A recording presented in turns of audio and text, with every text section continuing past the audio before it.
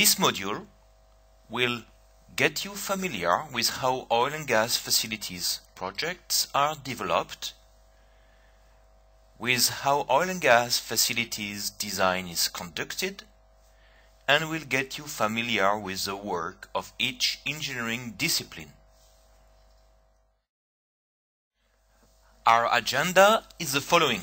This module 0 will cover the project development phases, the organization and documents issued by engineering, and an overview of the plant design process. The following modules will each cover the work of one engineering discipline.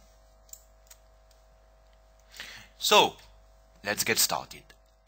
What happens when an oil and gas company decides to develop a project? First of all, the company planning, business planning, or pre-project department performs a technical and economic assessment of this new development. What business benefits will it bring?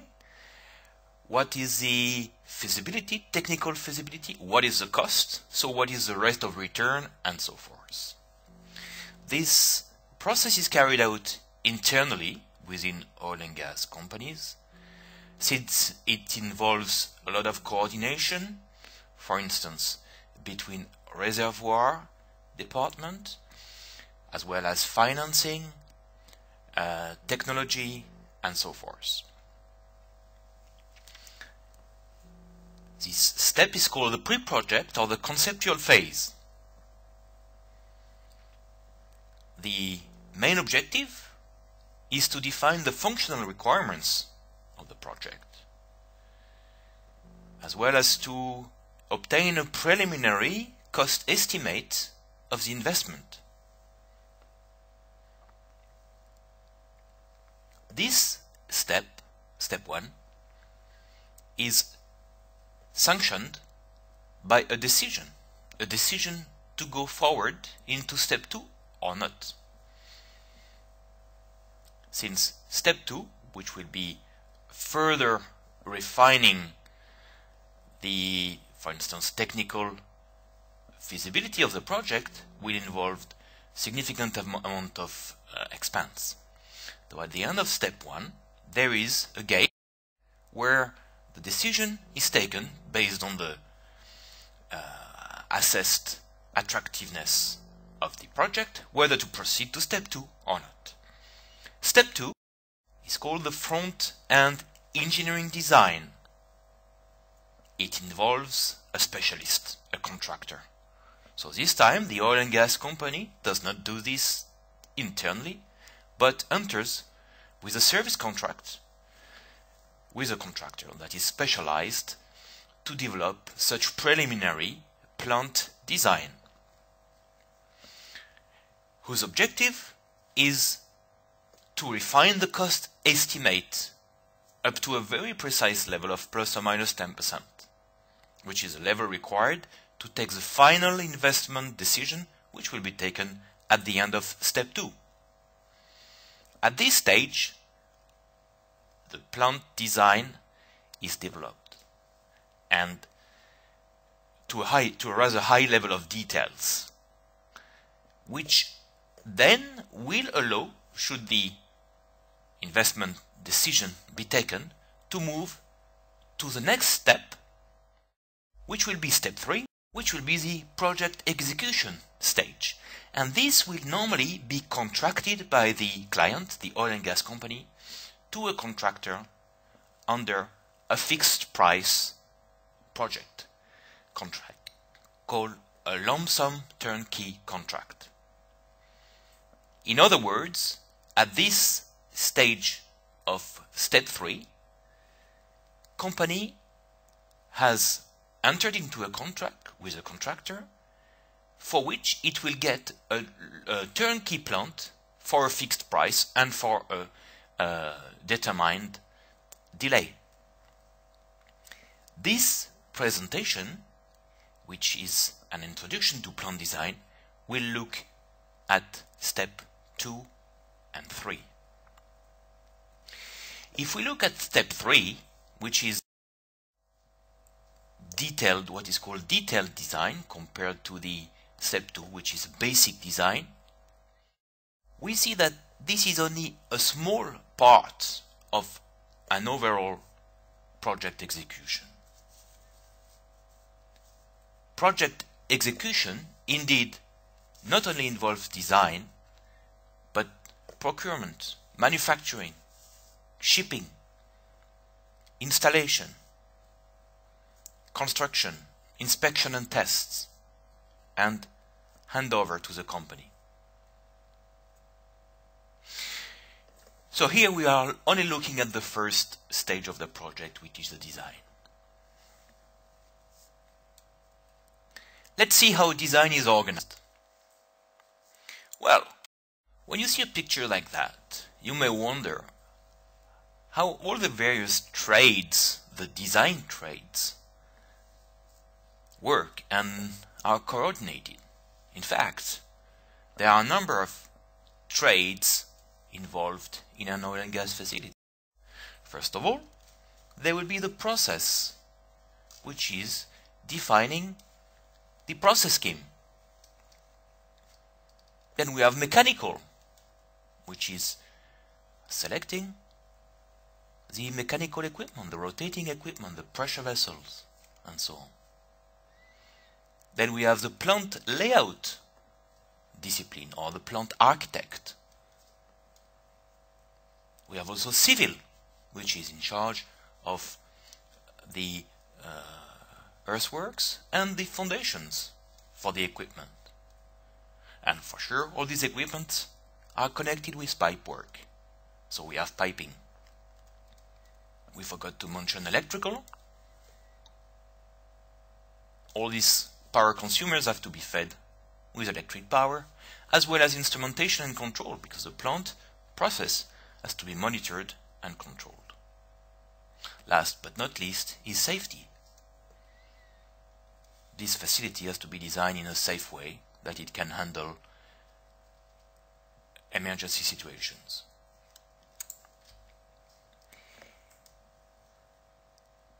Engineering is organized in disciplines,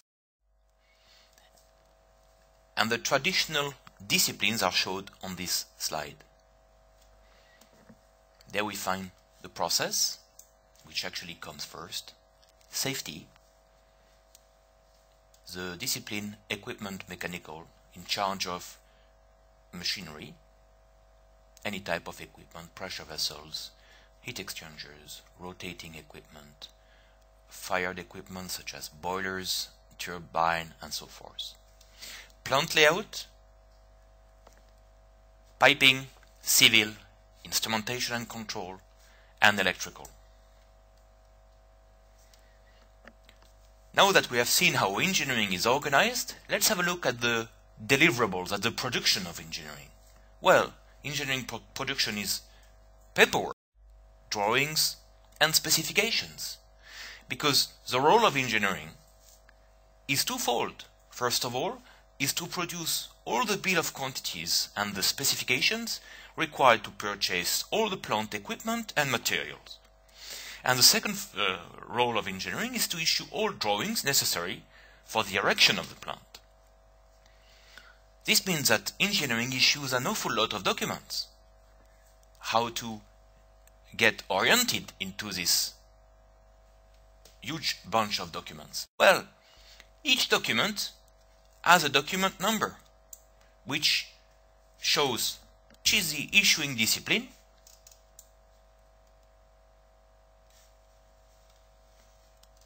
what type of document this is, the serial number, the title, and the revision, because engineering documents undergo revisions as the design progresses.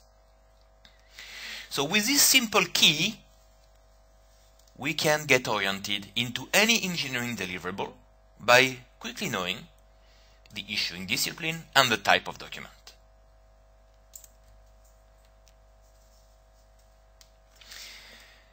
Even though there are thousands of documents issued on any typical size project, these documents are only of a few types. For example, piping issues general arrangement drawings for each of the plant areas, so there might be 300 of them, but they are all of the same type, piping general arrangement drawing. In this course, in the different modules, we will have a look at all the common engineering deliverables issued by each discipline, which are shown on this slide. It's a very small writing, don't mind that, we will see this in the different modules. So at the end of this session, you will be familiar with all the document drawings, specifications.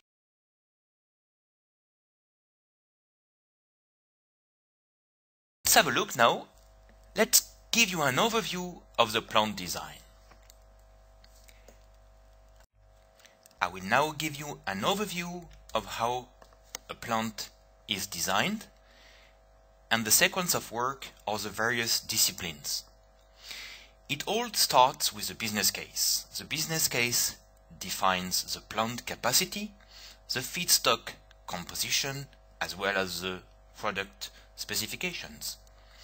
Process will perform simulations and will define a process scheme to achieve these product capacities and specifications. The result of that would be to issue a process flow diagram and heat and material balances. The heat and material balances show the conditions in all process streams as well as the duty of all the equipment involved in the process. This heat and material balance will therefore serve as the requirements to define the duty of the equipment, which is the next step of the engineering design, the process equipment sizing or specification. Why or specification? Because process does not size all equipment. Process will only size phase separation equipment, such as this gas-liquid separator, and some standard size of heat exchangers, such as shell and tube heat exchangers. However, process will not size rotating machineries, such as compressors, pumps, turbines, and so forth, as well as other types of equipment, such as fired equipment, such as this boiler here, and specific type of heat exchangers, such as air coolers, plate heat exchangers, and so on. For this type of equipment, process issues a duty specification which only shows the duty, i.e. for this compressor, the flow, the inlet pressure, outlet pressure, and of course the fluid composition. The sizing will be left to the vendor. To perform its design, the vendor needs the specification from process and also the material of construction of the equipment. This is defined by another discipline, the material selection and corrosion specialist. He works from the list of fluids and their composition and condition in the various parts of the process. Based on calculated corrosion rates, he defines the material of construction for the various equipment and pipes of the unit. Once the vendor has performed its design, he is able to provide dimensions of the equipment to the engineer, which enables to define the plant layout. Plant layout, which results in the production of what is called the plot plan, shown here, a plan view of the plant with the various equipment, is drawn using the process flow diagrams, which show which equipment is connected to which, the process data sheets for the equipments that are sized by process, as well as information from vendors for the equipment which are only specified by process, such as this compressor. Information from equipment vendors are not only required to perform the plant layout, but also to design the utilities. Indeed, the utilities of the plant have to supply the required amount of cooling water, fuel gas, steam, and so forth to the equipment. In addition, the equipment vendor will advise the power consumption of their equipment, which will allow to size the electrical power generation and distribution, including defining the texture of the electrical distribution, such as the one shown here on the single line diagram, and sizing all the distribution equipment such as transformers, switchgear, and cables. Information from vendors is also required to design the civil works, in particular the equipment foundations, because vendor will advise the load and the size, the footprint of their equipment, so that they can design the proper foundation. The process design is further developed from process flow diagrams into PNID, piping and instrumentation diagrams. PNIDs show all the equipment, piping and instrumentation, as well as valves. It is the main document for the plant operation. So it's very much discussed between the plant owner and the engineer during the design phase. As it defines the piping, it allows piping routing to proceed, including the routing in 3D model and the production of piping fabrication drawings and bill of materials. Besides piping and valves, PNIDs also define all the instruments and controls that are required for the operation of the plant. They therefore are the starting point for the instrumentation discipline to purchase these instruments as well as the control system. Once piping is designed, the structural steel that is required to support the pipe work, such as pipe racks, as well as the structural steel needed to provide access platforms to operators to access valves, instruments, and equipment, is designed, such as this pipe rack, and the corresponding drawings are issued by engineering to the structural steel fabricator. That's it.